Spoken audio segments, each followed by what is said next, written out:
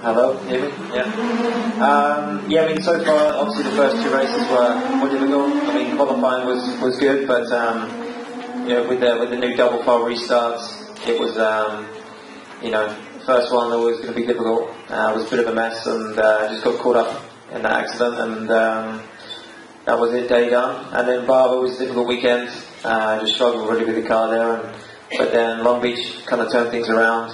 Good qualifying, and then in the race, at one point I looked back down in 21st, but then managed to fight our way back up and win. So so far it's been a bit up and down, but obviously the last result was very good, and that puts us up into 5th in the championship, and we need to make sure we stay up there and keep getting good results.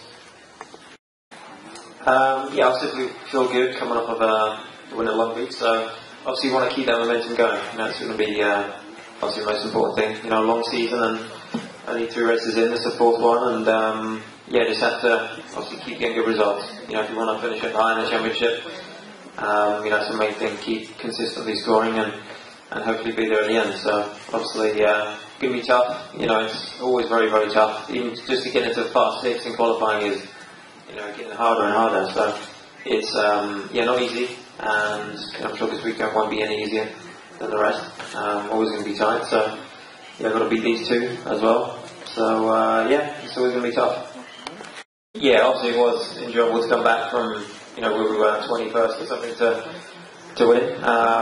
We had some luck on the way, but we had the pace to kind of get up the front, so that was encouraging. And they're not going to all come like that; they're all going to be even harder. So, but I think here, we've got a good chance of overtaking, especially down the back straight and maybe up into the chicane here. So that should be a good fun race. I think lots of overtaking and